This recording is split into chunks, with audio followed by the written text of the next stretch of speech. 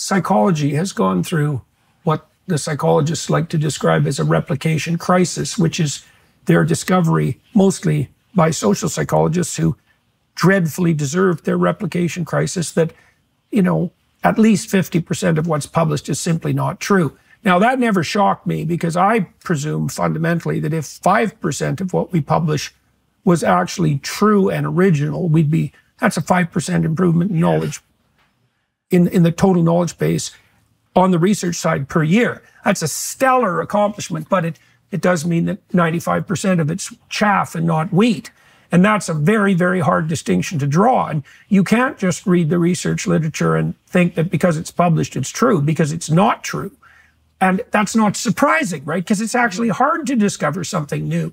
But I was struck by the fact that, you know, because the lay public, and this is partly why I'm pursuing this line of questioning, the lay public don't know how to distinguish between physician and scientist. And physicians also don't know that and presume that they're scientists. But generally speaking, well, most scientists aren't scientists, and damn few physicians are. And partly it's a consequence of not being taught to think critically. Now, you learned that in law school, and you enjoyed that, right? And yeah, and you enjoyed that in a way that you didn't enjoy in medical school. Is that fair? Yes, 100%.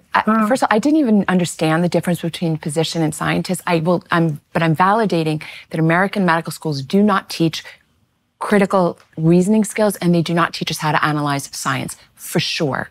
That is 100%. That's also a major problem on the diagnostic front, because part of being a good diagnostician really is thinking like a scientist. It's like, here's the presenting problem. Well, maybe, like, have we fleshed it out enough? What are the potential contributing factors? All of them. You know, if you go to diagnosis and then you have algorithmic treatment, well, that's fine if you got the diagnosis right, but getting the diagnosis right tends to be an extraordinarily difficult thing. The diagnosis is all of it, and I'll just digress a little bit here just because I'll share with you some of my training. So I had a very unusual circumstance because I went to my internship, which was my first year of residency. Then I went to law school. Then I went back to residency training. In that 3 or 4 years, something had changed in American medical training. And what years were these? This was around 1990. Yeah, okay. So what happened was, perhaps you've heard of the Libby Zion scandal. What had happened in America was a young girl had gone to the emergency department, and she was very sick, and she was sitting in this emergency department. She ends up dying. Turned out her father, I think, was a reporter for the New York Times, a very well-connected person. And he decided that this happened because the medical residents were so tired and sleep deprived and overworked. Right. So in the years that I was away— And they often are. In the years that I was away— but I'm going to blow your mind a little bit, because in the years I was away, they changed how resident physicians were trained. Up until that moment, so in my internship, in my first year, we routinely did 36-hour shifts. You'd start at 7 or 8 in the morning, you go till 7 or 8 the next night, you crash, you go to sleep, and then you'd have a couple more days of like 8 to 6 or 8 to 7, and then you'd come back every third or fourth day, do that. There's no question that it's brutal. Yeah. A friend of mine drove off the road and broke her arm as a consequence of that in Hawaii, a physician that I know, radiologist. And for sure. There's something bordering on sadistic about that.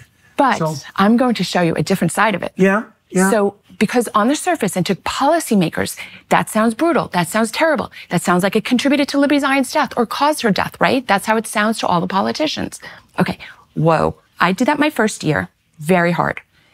Went to law school, went back to residency, and the rules had changed. The rules had now said, no, residents have to get enough sleep. So the work schedule became on every fourth day. The first day was like 8 to 6.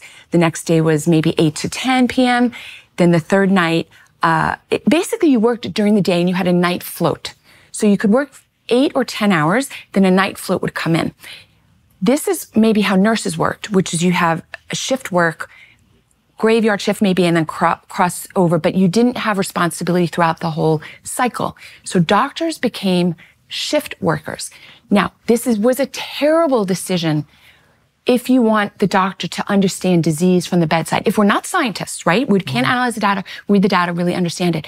Then our best hope of helping patients is to really understand the disease from the bedside, right? To be with that patient for 36 hours. What happened when I went back to my residency with the change in work hours was resident physicians, young physicians, were no longer following a disease kind of from beginning to end for the progression. They were checking in 8 a.m., checking out at 6 p.m. The crisis would happen at 10 p.m. or midnight on the night float. The night float didn't care about the patient, didn't really know about the patient. You come back in again the next day, it became very sluggish. You didn't see the disease progression from beginning to end. A person would come in with congestive heart failure, and there was never a situation anymore where you followed the disease to see its whole natural course. Right. It's very unlike clinical psychology practice where that wouldn't be necessary. It wouldn't be necessary, but for physicians, it's not as much of a crisis. When you're seeing a mid-career physician who's 50 years old, you want them to have gone through that full cycle of seeing the disease at some point in their career. The only way you can have that is if you're really in for uninterrupted.